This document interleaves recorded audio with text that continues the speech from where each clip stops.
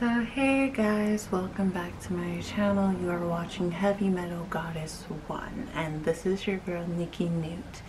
Today I am going to be giving you guys my 3-month update on my breast augmentation. If you're interested and if this is the video you've been waiting for, stick around. So I know I have not hit you guys up with an update video since my breast augmentation surgery. I kind of just felt like I needed to have more time to just heal and wait for things to just fall in place. I didn't feel like I had enough information to kind of make a video about, so I wanted to wait a little bit more time and get more comfortable in my boobies and just let things in nature take its course, and then make like a 3-month video addressing the questions that I've received from you guys over the months and just things that I've noticed about my surgery and my experience that I want to share with you guys. So I first had my surgery in August of 2019, if you guys are watching this in a later time, and I pretty much just got the surgery. For me, I've always wanted bigger boobs or big breasts, and I kind of thought that in due time it would come, or you know, as your body develops, or after maybe having kids, you'll get fuller breasts, and I kind of just never did.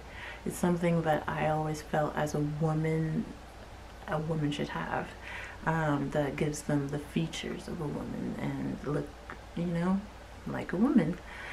So I've always been athletic. I've been into soccer, gymnastics, dance.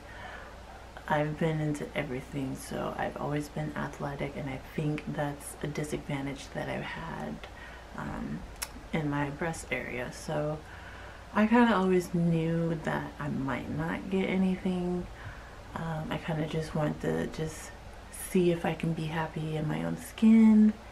And after I had my baby, my breasts fluffed up when I was pregnant, but after my pregnancy they just went back down, and that was not what I was looking for. I was pretty much just bummed. I felt like my kid took the living soul out of my boobs and my life out of my boobs, and just took it all away and just left me with these womp kind of breasts, and I was not happy with the way I was looking. I did not feel sexy, just everything. So I made the decision to finally do it. I had some money saved up that I was able to do it. It was in my price range and my budget, so I went ahead and finally did it. I didn't go as big and drastic, but there is a difference between what I had before and what I have now. I pretty much had like a C-cup breast, and I still fit the same bras that I did before I had my implants. So that should give you guys like a range of how big I went, but not really sort of say. I have fullness, I just am not flat anymore. So I feel my bras now. Not that I didn't feel it before, because if I didn't feel it I would have been a smaller size obviously, but I mean, I can have my bra and not have like any empty area on top, because I was very hollow. I wasn't, not hollow, but I didn't have life on top. So with the implants, it kind of just helped create a dimension. I think they look completely natural to me. I think you wouldn't even know that I had a breast augmentation unless I told you. And I don't mind telling people that I've got the surgery done, because I don't want people to think that, oh, she got all that just from working out. No, that's not necessarily true. I've always never been able to just get boobs. That's something that I just couldn't do on my own, so I had to get some kind of body modification to kind of help me in that situation. Otherwise, I probably wouldn't do any other surgeries, just because I don't feel like I needed. Everything works fine. It's just cosmetic wise, I wanted a little extra something when I take pictures, when I wear my dresses, when I go out dancing, when I go clubbing and have to wear those super skimpy outfits that is somewhat revealing, or you can't really wear a bra with, or you know. So I wanted to feel sexy in my own skin. And after my pregnancy, I was kind of just left with whatever I had left of my boobs. So when I got the surgery, I pretty much dedicated my boobs back to me. I love the work that Dr. T did for me. He did such an amazing job. He pretty much gave me exactly what I asked him for. Now, if I was going for something else, I probably would have went a little bit bigger, but I am beyond astonished and pleased with my results that I have to this day, because all I wanted was a little lift. I wanted to be fuller. I didn't necessarily want to go the next size up. So he pretty much gave me that and more, and I couldn't be happier.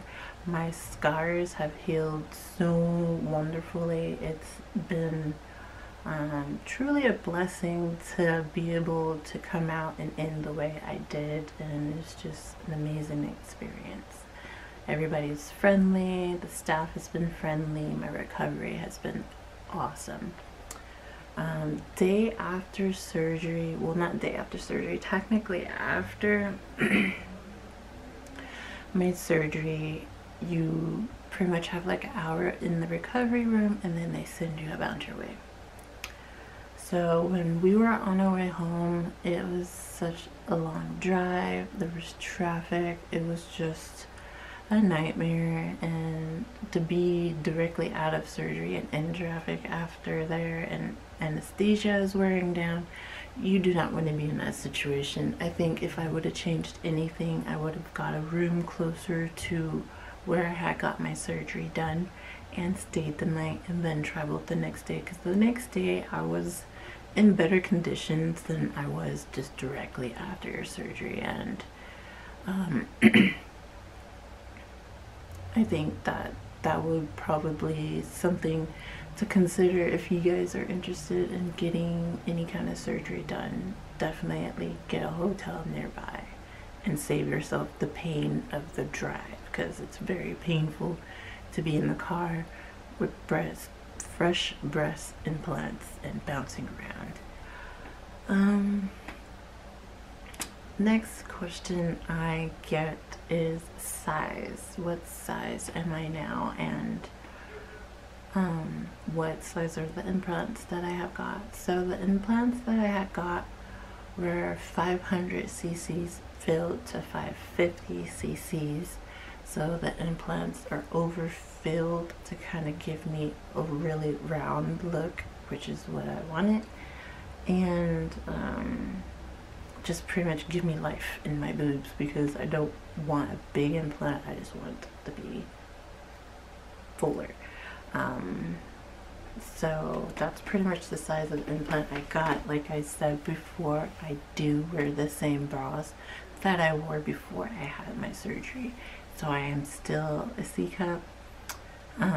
If anything, I have a little muffin top when I wear like my push-up bra, but other than that, I still wear the same sports bra and regular bras. And if anything, I go without a bra now because they look so great. I'm not wearing a bra right now and they look great. I wore like low cut sexy tops, they look amazing. I have no complaints. I do still wear a bra to bed, just because I've always wore a bra to bed before surgery and still kind of after surgery, just because I don't want them getting hurt or, you know, getting in the way or anything like that. And going to the gym, been doing more upper arm activity since I kind of been not really doing as much arm activity in the gym, just to kind of help the healing process of the breast. About, let's see, like a month ago. Let's see if I can give you guys what my incisions look like. Okay, so that one a little dark, and then this one, you almost can't see this one. And this was the one I was having problems with. I had like a little hole for some reason. You might still be able to see it, but it's been closing. And they're in different places. I think due to my tattoo. But, I mean, other than that, they look great.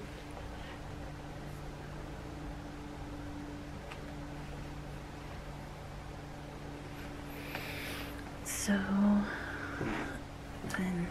I know in my first blog about my breast augmentation, the last scene I showed you guys, I was at the beach. A lot of you guys were asking, did I get in the water? And the answer is no, I did not get in the water. You are not supposed to get in the water right after you had your surgery, especially the ocean, out of anything. So I did not get in the water. I was just watching from a far distance. As you can see, a far distance, because I had to zoom in to show you guys the baby.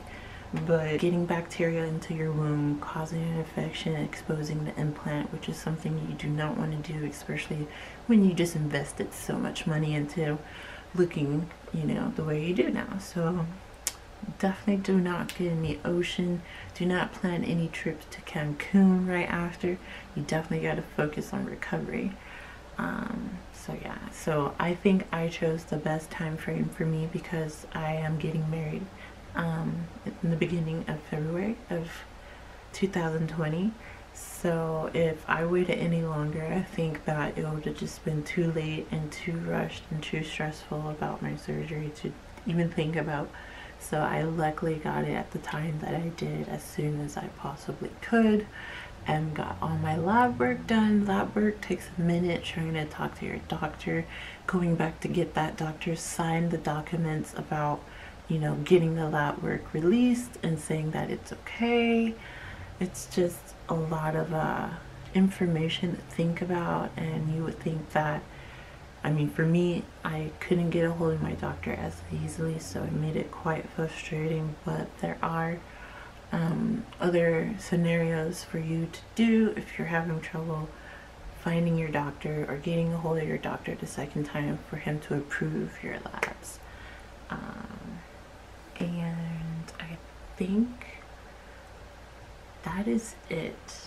I talked about my incisions, talked about surgery day, drive home. I mean, it is a lot to think about. It's all about choosing the right doctor, and the doctor that you feel you can trust and feel comfortable with and talking to, and getting out any questions that you may feel shy to just bring up. Yeah, feeling comfortable with these people is key, because they are going to be leaving objects in your body that will be there for a long period of time. So yeah, I don't know. I mean, that's just my experience. Dr. T is a well experienced certified cosmetic surgeon.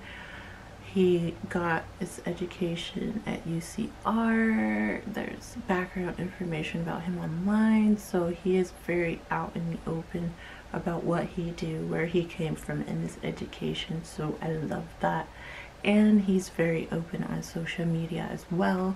So if you guys want to follow him, I will leave some links down below to where you can find Dr. T and set up your consultation. This is my way of stepping into the extreme body modification world, because either way you look at it, it's a body modification. It's nothing else, no other way. So I mean, I'm gonna get judged regardless for whether it's my tattoos, piercings, and now body modifications, but it's okay. I love it. It makes me me, and you shouldn't let anybody try to change you because they feel uncomfortable. So that is pretty much a wrap on my update. I'll probably give you guys a 6-month update video if you like, if you are interested. and want to see those videos, please, please, please leave me a thumbs up and a comment down below. Feel free to ask me questions, or if you want to see any specific videos, leave me a comment down below. All support is welcome and loved. I appreciate everybody who has stuck around and watched my videos so far. I hope it's coming up to par. I'm getting better at just doing certain things in my editing, so bear with me. We are working on this magic and making magic moves. So, like I said 100 times, I hope you guys enjoyed this video, and I hope it was informative, because I love informative videos, especially about cosmetic surgery. I can just watch that all day. I love watching botched. So that is it. If you guys are enjoying, stick around, and also don't forget to hit that notification bell, because you do want to make sure you don't miss any videos that I post. So until next time, I'll see you guys.